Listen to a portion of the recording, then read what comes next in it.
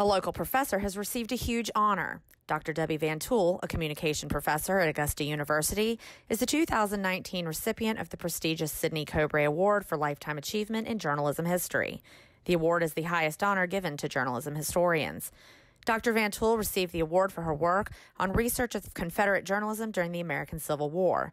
She says that the topic was not well covered or researched by other journalism historians, and she was interested in learning more. And that's what my main question was, is how does war affect the American press?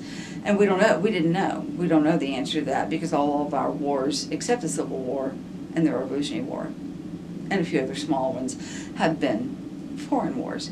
And so we know how that affects us, how foreign wars affect us, but we didn't know how a domestic war really affected us. And that's why I wanted to look at the Confederate press. The Department of Communication honored Dr. Van Tool with a reception attended by family, friends, colleagues, and students. Colleague Dr. David Bulla says the department is lucky to have her.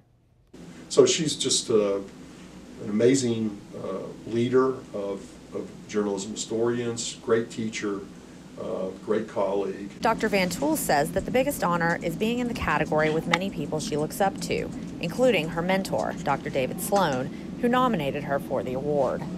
My winning the award has a lot to do with my relationship with David Sloan, who is emeritus at the University of Alabama. While I never had courses with Dr. Sloan because he came to Alabama a couple of years after I graduated with my master's, we met when I was a PhD student, and he became a mentor. Dr. Van Tool has written 6 books and has 3 more that she is working on, as well as numerous other publications. Reporting from Augusta, Kim Vickers, WJBF News Channel 6.